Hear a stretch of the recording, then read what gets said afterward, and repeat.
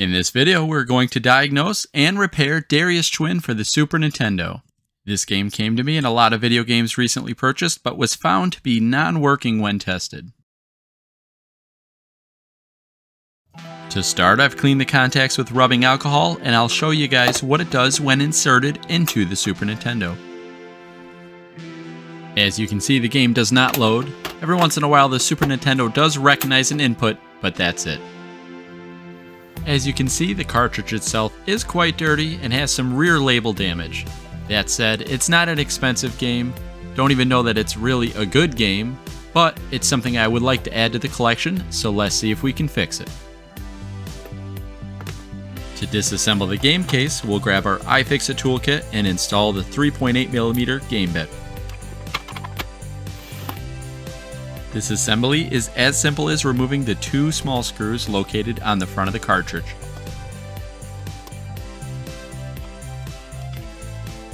Now we can visually inspect for any obvious signs of damage to this cartridge. Before even inspecting the board, I've noticed these green marks on the actual shell itself. To me, this indicates that there is some corrosion and may point us in the right direction as the cause of this game not functioning. Taking a closer look at the board, I also see corrosion here. My guess is that some of these traces may have breaks, causing there to be no connection between the pins and the board.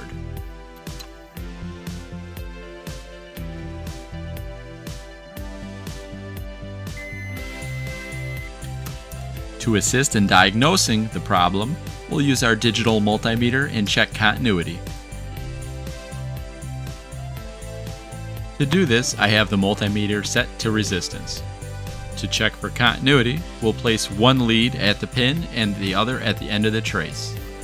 If the trace is complete, the meter will beep confirming continuity.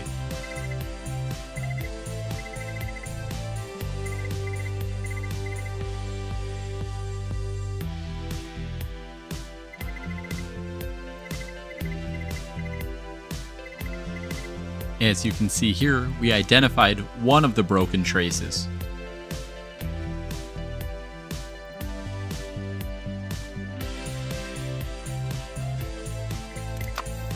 Here I'll mark the pin in question with a black Sharpie marker to help identify it when we go to make the repair.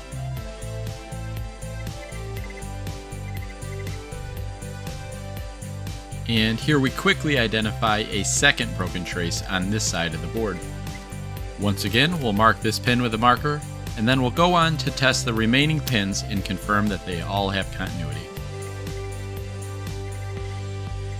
After checking both sides of the board, it is found that just the two broken traces on this side appear to be our issue.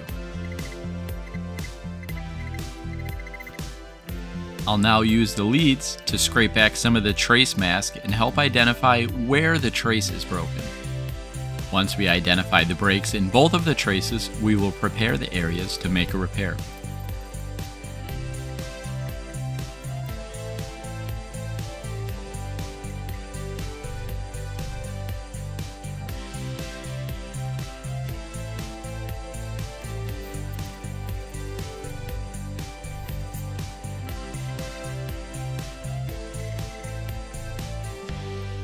To make these repairs, we're going to experiment with two different types of wire, one of which is a solid core and the other is braid.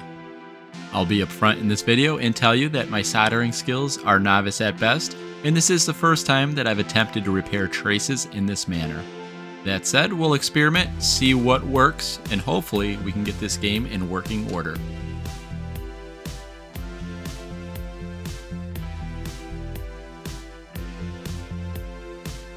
I've applied flux to the area, and then we'll try to tin the traces a bit and then introduce the wire that we will use to make the repair. This portion of the repair seems to start out pretty good. It gets ugly for a second, but I think we do salvage this, so bear with me. As you can see, I'm able to get the solid core wire to solder to the trace. Then we'll bend it around to the pin and trim off the necessary amount. It's at this point in the repair that all hell breaks loose. As you can see, the solid core wire does move. We then end up with too much solder on the board, but we'll go back through and fix this with some solder braid. Eventually, we are able to move the wire back in place and successfully solder the pin across the brake to the trace.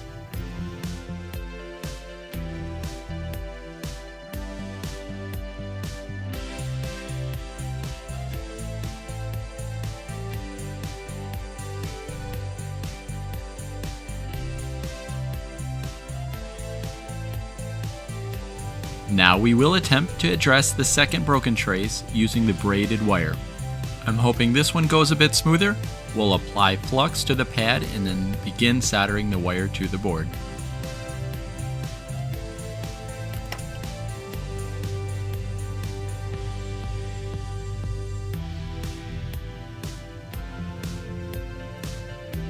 As you can see, we were able to get one end of the wire attached. We'll now route the wire and then solder the other side. As I mentioned, this is my first repair of this kind. I'm guessing the more you do, the easier this gets, and you learn tricks along the way. That said, the main goal of this video is just to see if we can get this cartridge working again, and I'll be happy if we can.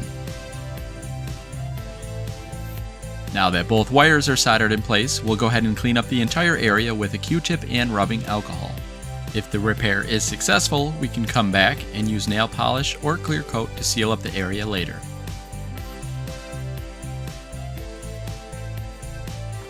This is always one of my favorite parts of projects, and that is cleaning everything so you can see what the cartridge looked like before we started, and then at the end of this little clip here, you're going to see how nice this really turned out. The funny part is here, I'm probably spending just as much time cleaning the case as I did actually making the repair, but again, I plan to put this in my collection, so I want it to at least look nice.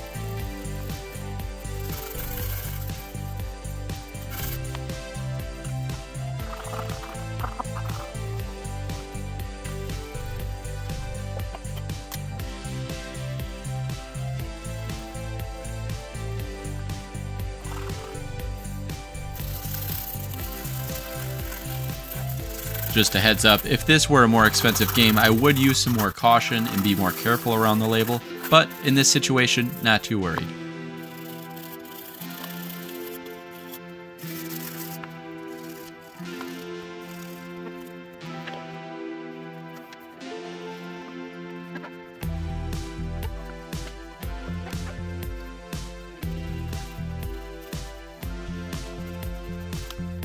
And here we have the top of the case all cleaned up. Tell me, does that not look fantastic? For the back side of the case, where the label is missing, we're going to cheat. We're going to take this copy of Lion King and we're going to swap the backs. It looks like this Lion King board could use a video of its own.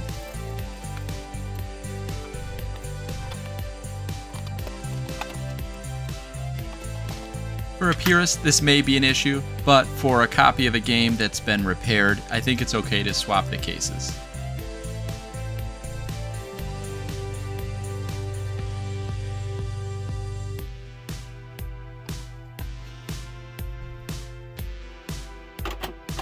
And now for the moment of truth, we'll see if our first attempt at repairing broken traces was successful.